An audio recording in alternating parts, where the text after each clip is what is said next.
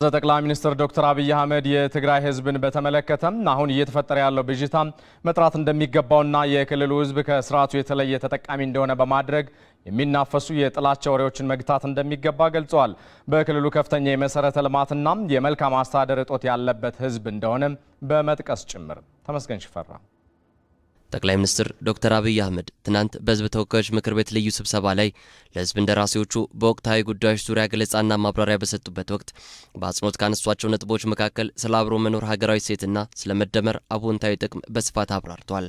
ጠቅላይ ሚኒስትሩ በንግግራቸው የትግራይ ህዝብን በተመለከተ ያለው ብዥታ መጥራት እንዳለበትና ህዝብና የፖለቲካ ድርጅትን ነጣጥሎ መመልከት እንደሚገባ አስረድተዋል። ለነጻነትና ለዲሞክራሲ የትግራይ ህዝብ ከማንም በላይ ዋጋ የከፈለ ህዝብ ነው ያሉት ጠቅላይ ሚኒስትሩ አሁንም ድረስ ግን የክልሉ ህዝብ የመልካም አስተዳደር ችግርና የመሰረተ ልማት ጥያቄው ያልተመለሰለት ህዝብ ነው ብለዋል። የስርዓቱ የተለየ ተጠቃሚ እንደሆነ የሚናፈሰው ወሬም ከእውነታው ያፈነገጠ ነው ሲሉ ጠቅላይ ሚኒስትር ዶክተር አብይ አህመድ ተናግረዋል። የትግራይ ህዝብ ዲሞክራሲ ይመጣል፣ ሰላም ይመጣል፣ ልማት ይመጣል ብሎ ከማንም በላይ ልጆቹን ገብሯል። አሁን ዛሬ መልካም አስተዳደር ከፍተኛ ችግር ያለው ትግራይ ክልል ውስጥ ነው። የትግራይ ክልል የተለየ ነገር ያገኘም ይመስለን፣ ዲሞክራሲ ያለው ይመስለን፣ የተጠቀመም ይመስለን፣ በተለይ ደቡብ ኦሮሚያ፣ አማራ አካባቢ ያለን ሰዎች እባካችሁን የትግራይ ህዝብ አሁንም ውሃ ለመጠጣት ይቸገራል። አሁንም ያገኘው አንጃች ትርፍ የለም።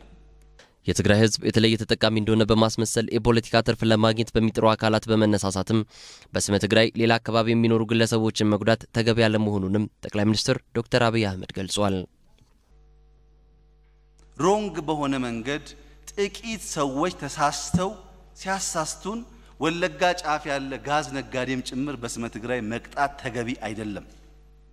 ምንም የሚያውቀው ነገር የለም፣ ያገኘው ነገርም የለም። ይሄ የምለውን ነገር የማያምን ሰው በፈለገው መንገድ ትግራይ ገጠር ሄዶ ማየት ይችላል። ምናገረው እውነት ነው። ጥቂቶች በስሙ ነግደው ይሆናል እንጂ የትግራይ ህዝብ የተለየ ነገር ያገኘው ነገር የለም። በክልሉ ህዝብ ስም የተወሰኑ ግለሰቦች የራሳቸውን ጥቅም ያካበቱበት እንጂ ከስርዓቱ የተለየ ተጠቃሚ የሆነ ህዝብ አይደለም ያሉት ጠቅላይ ሚኒስትር ዶክተር አብይ አህመድ ይህንን የተሳሳተ አካሄድ በማረም በየአካባቢያችን ያሉ የተለያየ ብሔር ያላቸውን ዜጎች በመጠበቅ ኢትዮጵያዊነታችንን እናጉልብት ሲሉ ጥሪ አቅርበዋል። ስርዓቱ በፈጠረው ክፍተት ህዝብን ተጠያቂ ማድረግና መጠላላት አይበጀንም ሲሉም ሀሳባቸውን አስረግጠዋል። ይህን ታሳቢ አድርጎ በየዞኑ በየወረዳው የሚገኙ የትግራይ ተወላጆች የአማራ ተወላጆች አካባቢያችን ሲኖሩ ወይም ቫይስ ፈርሳ ሲኖር ጥበቃ ማድረግ ኢትዮጵያዊ ባህል መሆኑን ማወቅ አለብን። ያብዬ ወደምዬ የሚባል ነገር አይሰራም። ሚስተር ኤክስ ተጠፋ ብለን የማያውቁ ሰዎችም ጭምር በዛ ወንጀል ሐሳብ በጥላቻ በቂ ማየት ለኢትዮጵያ አይበጅም። የፖለቲካ ተቃዋሚ ፓርቲዎች ቲፒኤልኤፍ ማለት የትግራይ ህዝብ ማለት አይደለም። የትግራይን ህዝብ ማወቅ መረዳት ከፈለጋችሁ በአካል ሄዳችሁ ማየት ትችላላችሁ። መታገዝ መደገፍ የሚገባው ህዝብ እንጂ ተደምሮ እንደ ጠላት የሚታይ ህዝብ አይደለም። ደሃ ነው።